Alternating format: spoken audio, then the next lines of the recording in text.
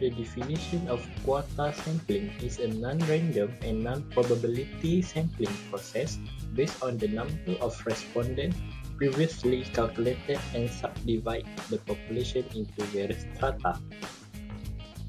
Okay, let's move to the types of quota sampling, and it is divided into two: controlled quota sampling and uncontrolled quota sampling.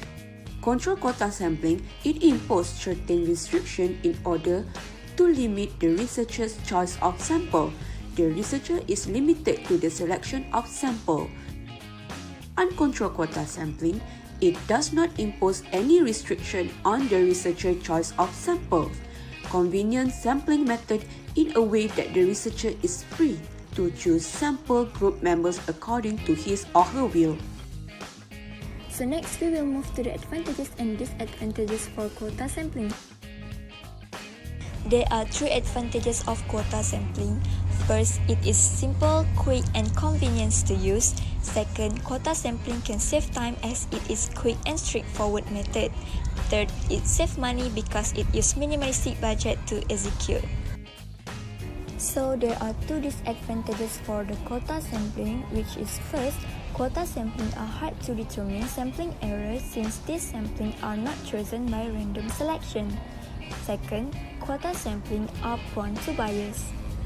I will explain about the characteristic of quota sampling. First is aims to get the best representation of respondents in the final sample. Second, quota replicate the population of interest in a real sense.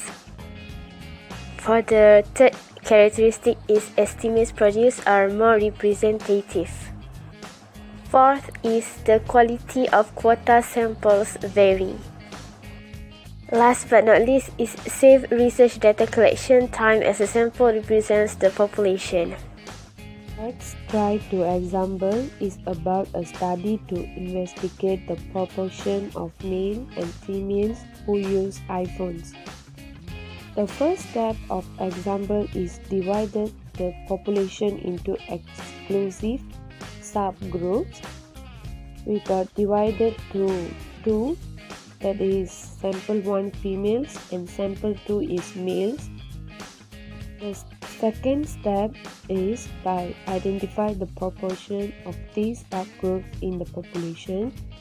We got the population is about 50, which is males is 15, females is 35. The third step example is select the subject from the two samples while taking into consideration the population previously noted. We got select 20% from each subgroup. 20% of 15 equal to 3 males, 20% of 35 equal to 13 females.